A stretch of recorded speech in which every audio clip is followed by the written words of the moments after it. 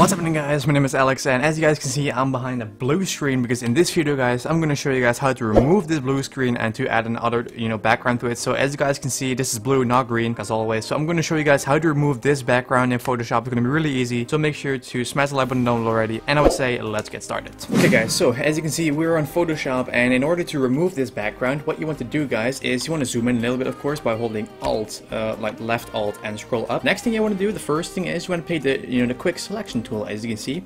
And what you want to do then, guys, make sure that your layer is unlocked. The next thing that you want to do is you want to select all the blue in the entire frame. So what you want to do is I'm just going to go all around it. So I'm going to go around my hands, as you can see. I'm gonna select all the blue, as you guys can see right here, through my hands like this, boom. And for those details, guys, as you can see this, you can better use like an eraser tool for, for the small details. So you make sure that you select everything, like only the blue, not like a single part of yourself. So make sure that you go everything and double check everything. When you think you're done, you can try to press delete, and as you guys can see, the background is gone. So we're just going to deselect, and I'm going to pick, as you can see, the on the left, the eraser tool, and you want to make it like really small. And what you can do is, as you guys can see, like we have some blue edges.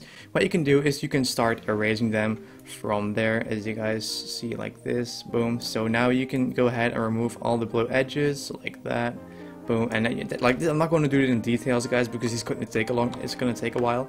But like I said, you can just remove the blue by going right here, as you can see, boom. Now you can just go ahead, like I said like a few minutes ago, when you want to remove all those things, just make sure to grab your eraser tool and spend some time on this. I mean, you want to if you want to have like a nice picture, you need to spend some time on that. That's crucial. So like I said, guys, what you want to do is select all the blue that you see in the frame, and what you then can do is, as you guys can see, basically those squares that you guys are seeing right there is actually, you can put a different background underneath it. So those squares mean that they're transparent, and it is that simple. And like, Alex, I see some blue edges. Well, you guys pick the eraser tool, like I said, and you can go around nice, like as you can see right there. And now the blue edges are gone. So you want to go around everything with the eraser tool.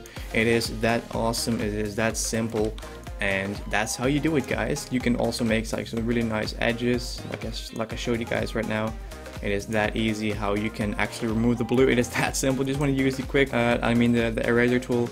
Go around your entire arms, like I said, like this, and then you will come up with an awesome, nice picture of a frame, of like a screenshot of yourself. And once again, if you see those blue lines, what you can do is pick the eraser tool, just go around it, and as you guys can see, it'll just disappear. So that's how to do it, guys. That's how you remove a blue background. It's that simple in Photoshop. You just want to make it like a nice screenshot of just make sure that you are on a regular background, because if I go back for a second, the bad thing is, guys, you want to make sure that you don't have like a blue shirt, otherwise your torso is going to be removed. So Photoshop thinks it's really simple for Photoshop to select the blue and not this, because there's like but if you have like a blue shirt, it's going to, even dark blue, it's going to glitch like a little bit. So like, make sure to wear something else than blue, like red, or like I do white, or like a black shirt.